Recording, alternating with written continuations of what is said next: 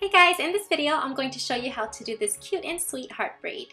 This hairstyle will work on medium to long hair and it's really easy to do, so if you know how to do a basic 3-strand braid, then you're ready to go.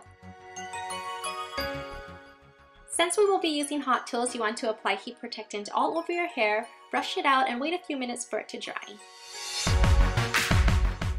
To keep this hairstyle looking neat, I'm going to straighten my hair first, so I'm going to use my NuMe Megastar flat iron. This flat iron comes in many different colors. I chose hot pink because it's perfect for Valentine's Day and for this hair tutorial, but aside from being cute, it works really well. It has tourmaline and ceramic plates, and it also has a digital temperature setting that goes all the way up to 450 degrees Fahrenheit. Next, I'm going to run the flat iron down the midsection of my hair, and what this will do is it will smooth out that area and eliminate flyaways. Now that your hair is straight, you want to grab a chunk of hair in the area above your ears and divide it into 3 equal sections. Next, create a 3-strand braid that's about 6 inches in length. And tie it with an elastic band.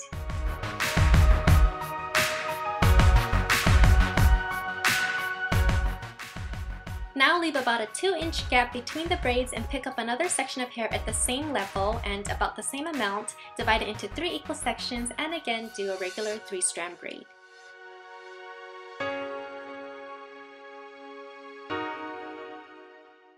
When you tie off the second braid, make sure that it's at the same level as the first braid, otherwise your heart won't look symmetrical.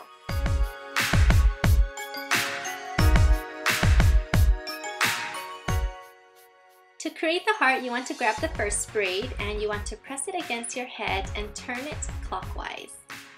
So this is basically half the heart, and once you have it in a shape like this, you want to secure it with a bobby pin. If your bobby pin is showing, then no worries because you can always fix it later. Just pin it in place and do the exact same thing on the opposite side, but this time you're going to wrap it around counterclockwise.